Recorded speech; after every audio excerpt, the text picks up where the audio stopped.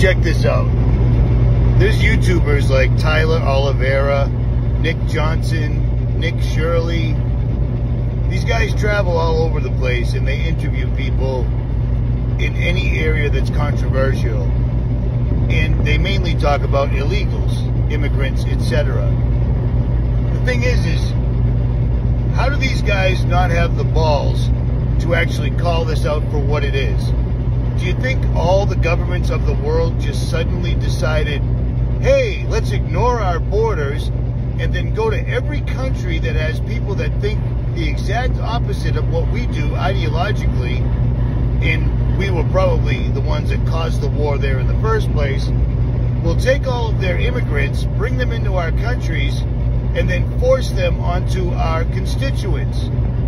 The governments all act like they own the country now, and we're all just renters. And now suddenly, we're renting from a government that keeps putting more and more occupants into our rented space, so to speak, and then forcing us to pay for it. For instance, Sweden is currently offering illegals $34,000 a piece to go back to their country. That's a couple of 100,000 people at least. Think about that amount of money. It's almost like all of them are trying to cause mass chaos and completely bankrupt all the nations at the same time.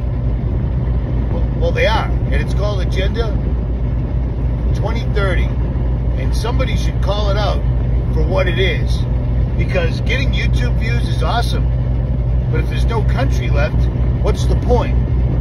At any rate, Richie from Boston, I'm out.